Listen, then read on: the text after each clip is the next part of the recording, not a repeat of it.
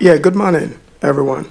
I'd like to thank ASH for the invite and selecting our work as the one of the late-breaking abstracts that will be presented tomorrow.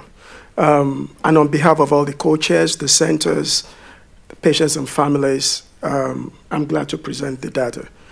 This is on reduced intensity conditioning for haploidentical bone marrow transplant in patients with symptomatic sickle cell disease. The transplant was broken up into two arms. We have the adult and the pediatric strata. So for adults with sickle cell disease, they continue to have a shortened lifespan.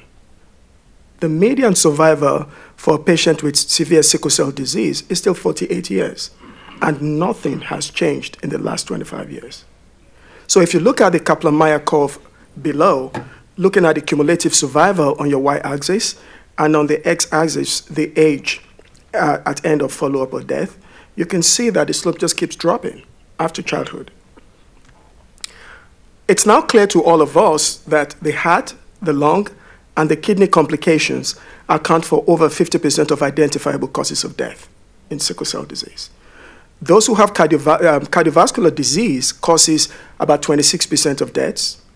Those with elevated tricuspid regurgitant jet velocity consistently predict early mortality. That's about 10 times the increased mortality risk.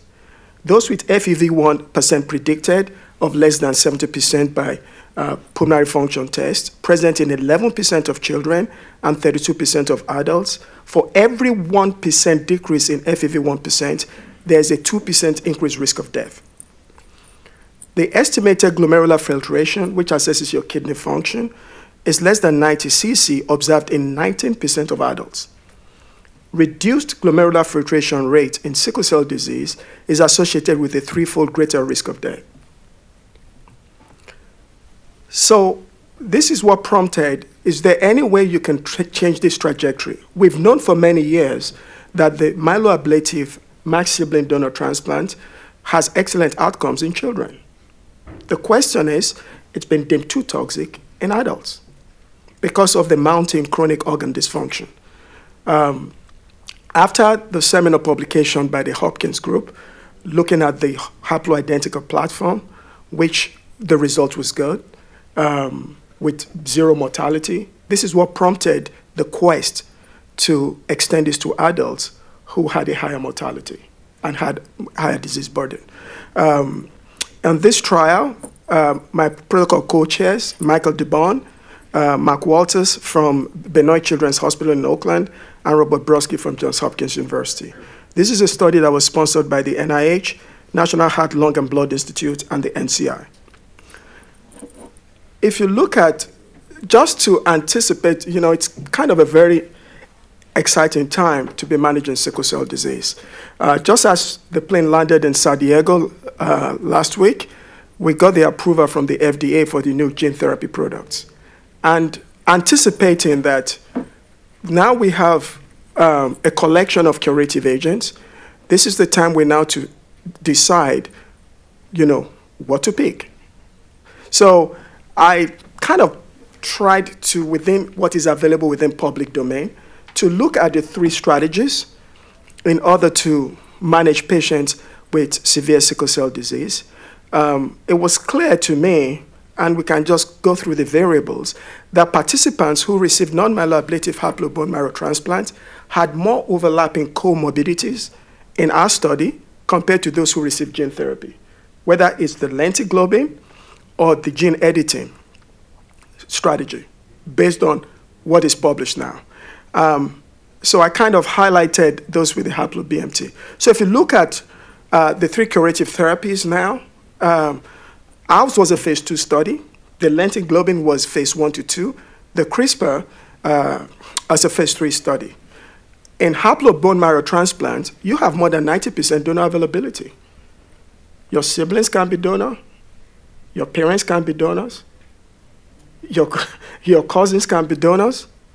First and second, third degree relatives can be donors. So there's really endless donors within the family. And if you look at the lentiglobin, despite the fact that you're using your own cells, if you look at that published in Blood, only 43 out of 51 people after evaluation, could actually proceed to that therapy. I don't have the information on CRISPR yet. Our conditioning was non-myeloablative. That's huge. Because in adults who have organ dysfunction, you cannot give them myeloablative chemotherapy. The toxicity will be too high. This strategy that we just did is non-myeloablative. Both gene therapies use myeloablative chemotherapy. All studies were multi-center trials. If you can look at the studies, the median ages look about the same. If you also look at what's the lag time if you need a transplant or gene therapy, right? If you come in and say you need gene therapy and you show up at the door and you bring your brother with you or your sister, we can get it done in a month.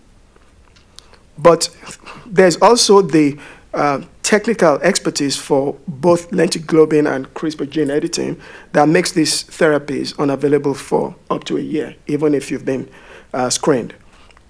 Looking at all the studies, for haplo-BMT, there were 42 patients that were evaluated for study endpoints, 35 in lentiglobin and 20 for CRISPR. Follow-up was pretty close. Study endpoints for transplant, like we always look for, was graft failure and death. Because when you're going into this, we're taking very high-risk patients. If you look at the gene therapies, the endpoints for lentiglobin was pain episodes. And for CRISPR was pain episode and hospitalization. All of them enrolled severe patients. Just to give you a little preview of our outcomes, our event-free survival was 88% at 2 years post-transplant for the haplo bone marrow transplant. This is in very sick patients. Our overall survival to date, after 2 years, is 95%.